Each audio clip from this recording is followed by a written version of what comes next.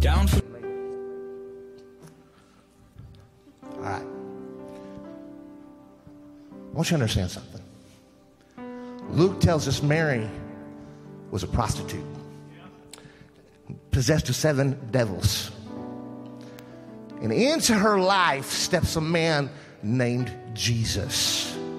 Okay? He doesn't see a woman in shame. He doesn't see a woman bound. He sees a woman to be freed, to be set free, to be given hope. And the Bible says he cast the demons out. Imagine for a moment what that does for Mary. This is a woman who's been looked down on. This is a woman who has been just ashamed. Good women turn away from her. Good men don't want to be around her. But here's this rabbi who steps into her life and sets her free. She's got hope.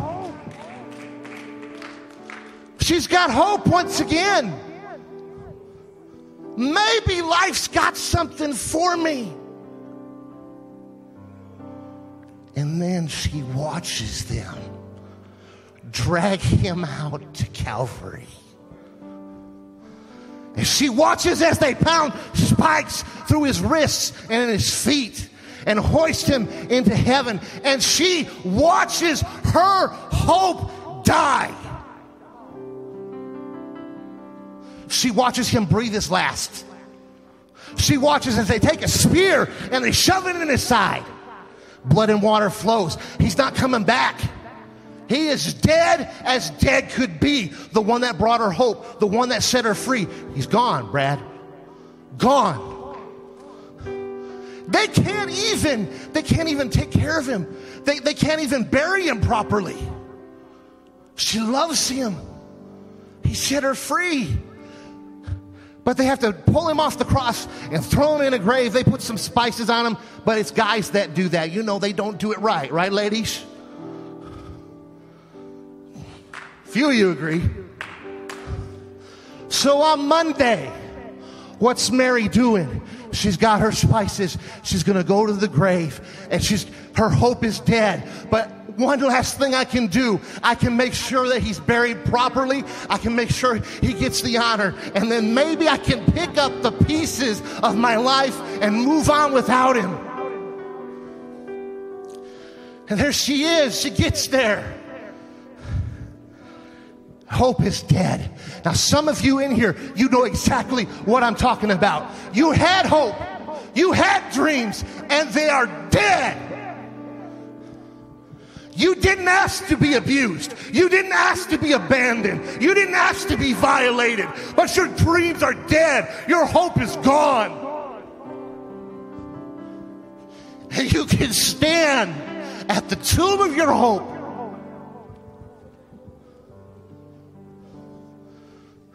and weep. What am I going to do now? I had a chance. It's gone. I had a chance. It's never coming back. Some of you in here know. There's some of you who you don't have a clue what I'm talking about. But somebody in here, you know what I'm saying. Because you are Mary. You've been in her shoes. Society looks down on you. Everything you've done goes wrong. It just all falls apart. And your hope is dead.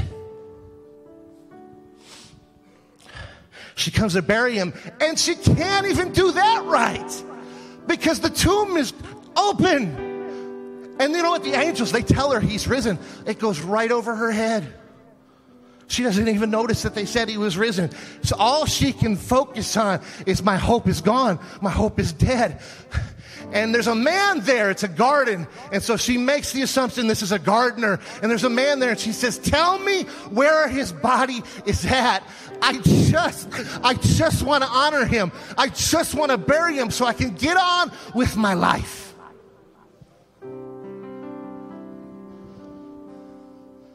And that gardener says one word.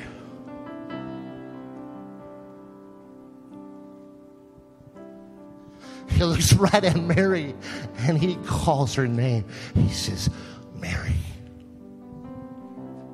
She's thinking nobody cares. She's thinking nobody understands. She's thinking there's nobody around her. Society degrades her. Her life is beating her down. But she hears somebody call her name and she looks up and she realizes it's not a gardener, Gary, it's Jesus. And hope called her name. Maybe you don't understand what's going on here today. Maybe this is all new to you. But what is happening here today is that hope is in the house. And there has been people that he's been calling their name. There's a world that doesn't care about you. There's a world that doesn't care less whether you live or whether you die. But there's a God that's saying, Sarah, I see you, I know you, and I love you. There's a God that's looking down saying, I know exactly what situation you're in.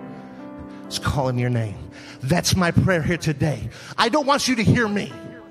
If you leave here and say, I heard Brother Tim, I did something wrong. What I want you to hear today is the voice of Jesus calling your name. It may not be a physical thing that you can hear, but a tug on your heart. And what I'm asking, this has been a long service, I'm asking you, come forward. If hope is calling your name, your hope is not dead. There's a Savior who lives. There's a Savior who sets free. There's a Savior that resurrects. There's a Savior that loves you and cares for you. Come. Hope is calling your name. Don't sit in your pew. Respond to him this morning. Respond to him. Even if you're sitting out there and you're saying, this isn't for me, come anyway. Let's pray. Let's gather around this altar and begin to pray for one another.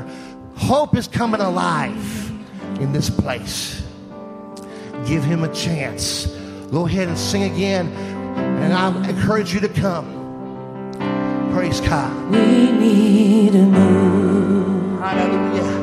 We need you, Jesus. We need a move. And the voice of God is going to speak to you.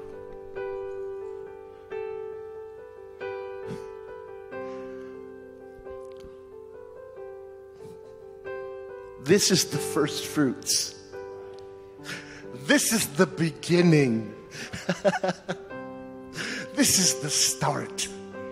You think it's the end. Your story just begun. God has so much for you. Continue in him. Continue worshiping him. Continue seeking him. Just listening to somebody today told me they got the Holy Ghost at home. You can go home and get the Holy Ghost. In fact, I encourage you, go home and get the Holy Ghost. God loves you. If there's one more, Pastor's already in the baptismal. His pants are already wet. There's one more. Water's warm. Go through this week looking for him. Go through this week looking for him.